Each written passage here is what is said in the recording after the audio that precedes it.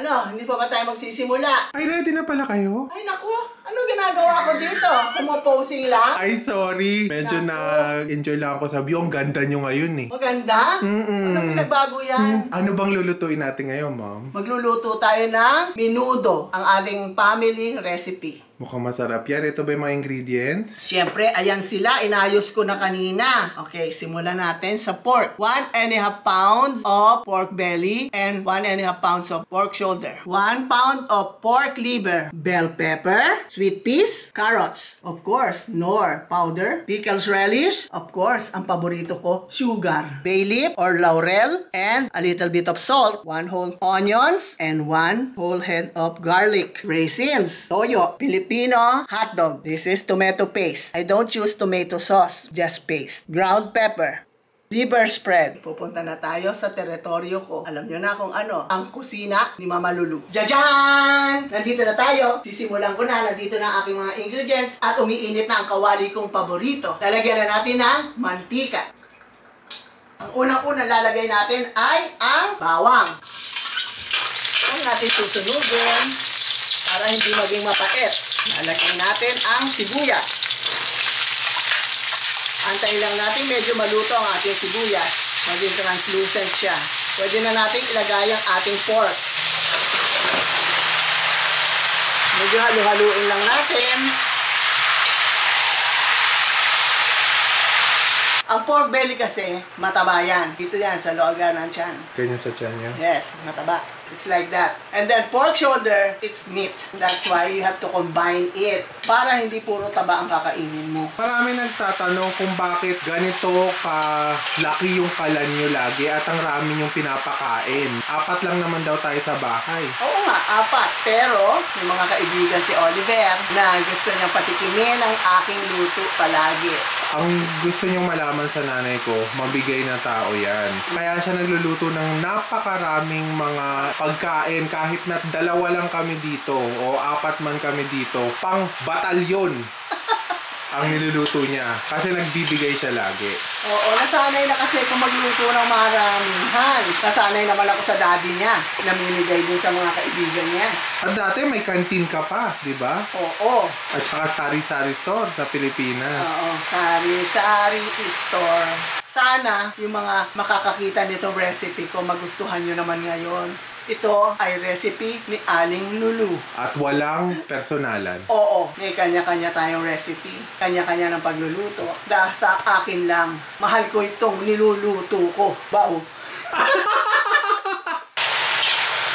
Now, we have to put water. Para sa sauce niya at saka para lumambot na yung pork. Any requirements on the water? How much? Kung gaano karami ang gusto nyong maging sauce na gagawin nyo. Pwedeng saucy, pwedeng hindi. Oo. So yan, medyo 1 cup yan. Yes. Then, pabayaan natin siyang kumulo. Ilang minutes bago kumulo siya? 5 minutes lang kumukulo. Ayan na, oh, medyo kumukulo na siya, oh. 1, 2, 3, 4, 5. Oh. Sa pagluluto kasi, kailangan tiyagaan lang. Magpaganda ka muna. Magposing-posing ka. Then magugulat ka. Malapit na palang maluto ang iyong nakasalang. Ganun lang ang pagluluto. O, ayan na, kumukulo na siya, oh. Yung atay mamaya natin ilalagay kasi titigas yan pagka overcook. Pag kumulo na siya, lagay natin ang ating carrots.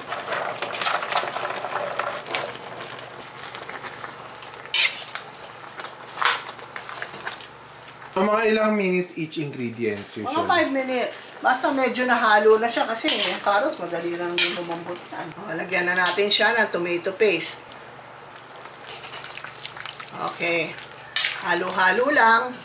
So, bakit tomato paste ang nilalagay nyo kesa tomato sauce? Magandang tanong yan. Para sa akin kasi naaasiman ako sa tomato sauce. At saka minsan masyado siya nagiging yung pasabaw. Ayoko na ganun eh. So, malapot. Oo. Hotdog, pickles, relish, asukal, ating knorr powder, at ang ating liver spread. Ito, bahala kayo kung gusto nyo meron ito. Kung ayaw nyo, pwede rin naman. Kasi meron kay liver. Pero kung ayaw nyo rin ng liver, okay lang din. Kasi yung iba hindi kumakain ng liver. Halo-haluin lang natin siya. Halagay natin ang patatas natin. Haluin. Siyempre. Ngayon, lalagyan ko ng toyo. Kasi tingnan nyo, masyadong blunt ang kulay niya. Pagka nilagyan mo ng toyo, medyo pupula siya. Ang ating pasas. Ang hilig niya sa pasas. Alam niyo naman, di ako masyadong mahilig dyan. Kaya nga, konti lang ang nilagay ko. Kasi ang pasas, nagpapasarap yan, nagpapatamis ng sauce yan. May sugar ka ni. Ay naku, kaya nga kailangan ko yan eh.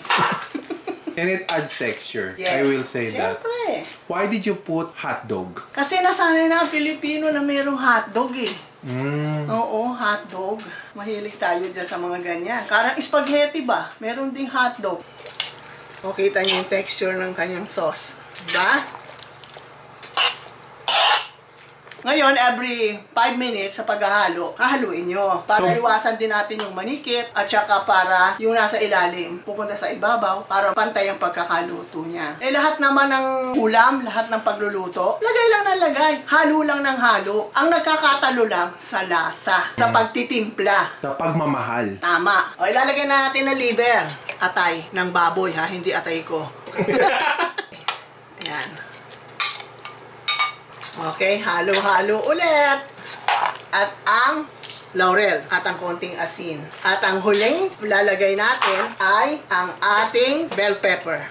Ayan. Alam niyo, magtataka kayo bakit maraming bell pepper. Paborito namin yan. O, hinahalo ko lang ulit. O, lagyan muna natin ng pepper. Konti lang.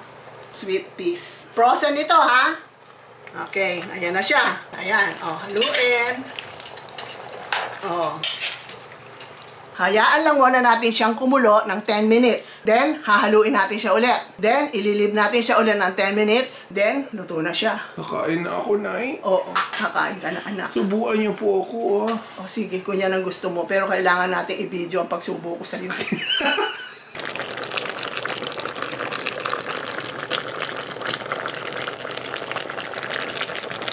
Number 1, pwede mo palitan yung pork ng chicken breast or beef tenderloin. Number 2, kung hindi kayo kumakain ng liver or liver spread, tanggalin yan. Walang problema. Nandun pa rin yung sarap. At number 3, masarap din yan sa pandesal, lalo na sa umaga.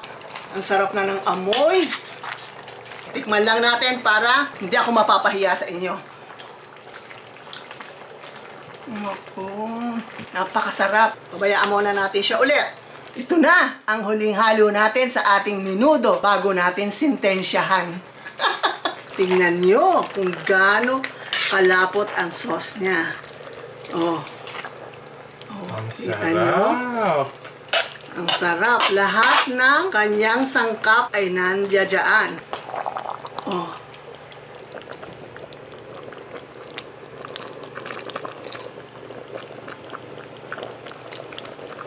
Hindi na ako magsaserve sa lalagyan, ha? Diretso na ito sa kanin.